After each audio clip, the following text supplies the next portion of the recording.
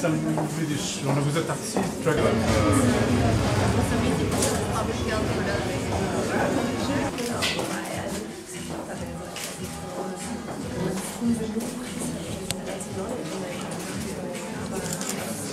U programu Hemofarm Fondacije.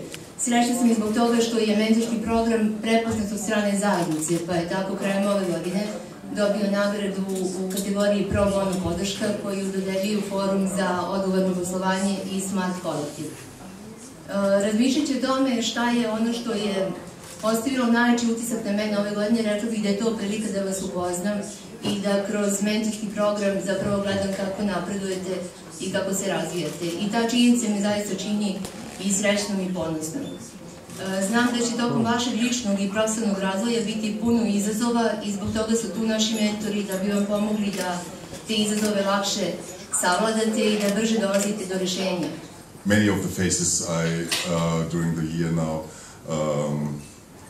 was delighted to see many times in Fürstadt, in Belgrade, and amongst all lectures which we did.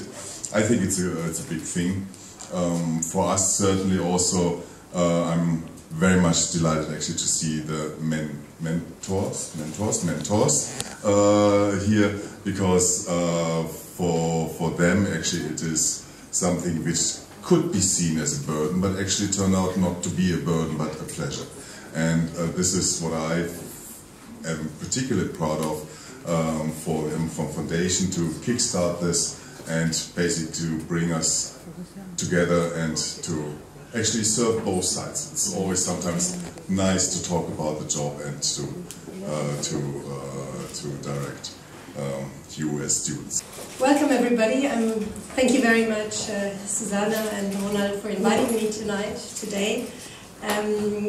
First of all, I would like to encourage all of you to really, I mean, this is more of a frontal setting here, and I'm well aware of the fact that I will give kind of a lecture here today.